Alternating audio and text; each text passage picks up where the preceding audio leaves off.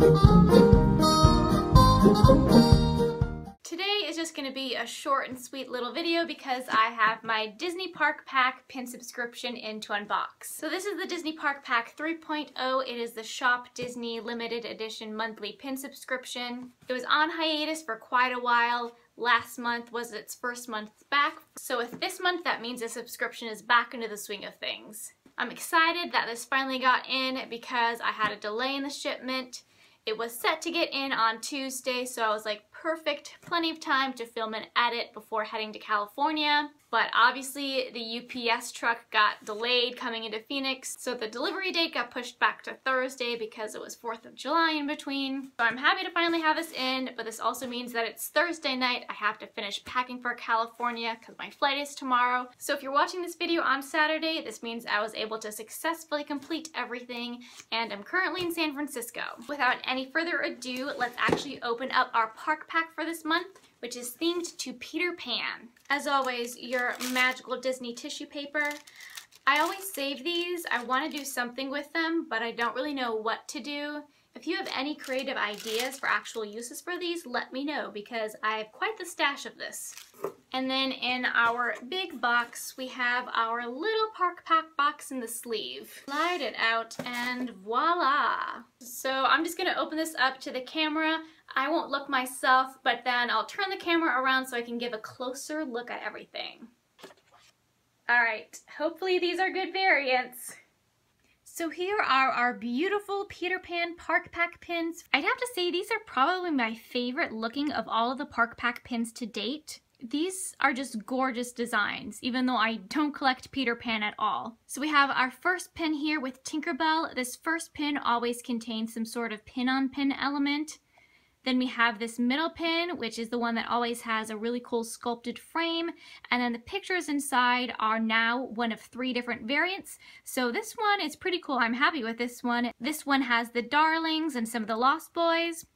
And then this final pin always has a really awesome large stained glass element, and it features Peter Pan and his shadow. I'm also quite pleased with these because all of the pins this month are nice and secured in their box. Last month, 2 of my pins were loose and came off their pin backs, so packing was a little bit better this time. So our first pin is this really beautiful Tinkerbell pin. I don't really care for Tink much at all as a character, but I have to say this Tink pin is one of the prettiest that I've seen recently. She's hiding behind a leaf which is made with some stained glass or like translucent fill. The color doesn't come across quite as great on camera, but it's a pretty vibrant red.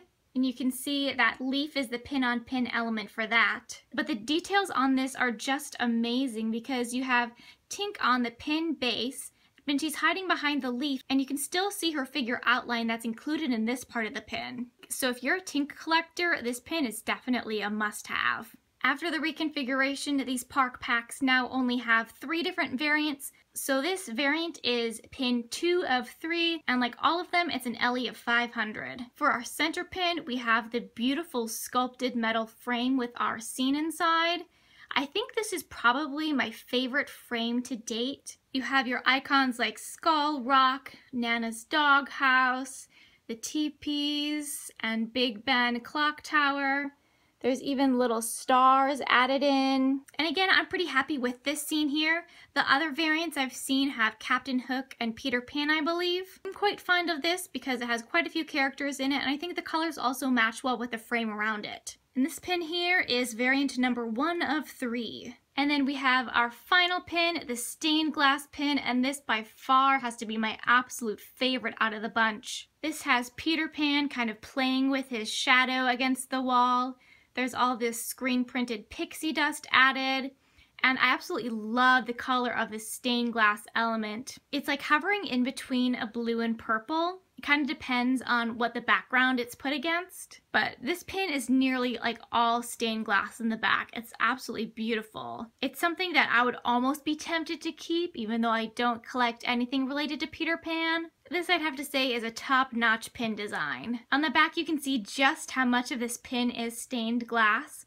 It's almost surprising that they do have a full Mickey waffle pattern on the back. And they did somehow manage to fit all the text inside, so this pin is a variant number 1 of 3, and LE500 like all the rest. So thankfully all my Peter Park Pack pins came in, better late than never. I'm sure Peter Pan collectors are super happy with this month because these designs really pulled through.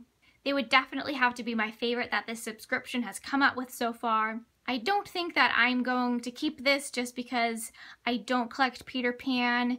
It's not a movie I'm very strongly attached to, so I'll likely be looking to sell or trade these. This month, most likely sell, just because it's a pretty expensive pin subscription, and I kind of have to rotate between ones that I want to trade or keep and ones that I kind of should sell. But I'm looking forward to see what next month's pins look like. I believe that was teased to be Aladdin by Disney, so I think there's quite a few cool designs that they can come up with. But after that, I'm even more excited because then the months go back to a total surprise. Let me know if you're also subscribed to the Disney Park Pack. Because they reduced the total variance of these pins, there are fewer subscription slots available. So if you are looking to subscribe to the Park Pack, you kind of just have to keep your eye out on the Shop Disney website if any happen to open up. Also, I apologize for the sound on this because I put my microphone on myself, but I didn't actually plug it into my phone. That shows what happens when you try and rush things a little bit too much. But as always, thanks for watching.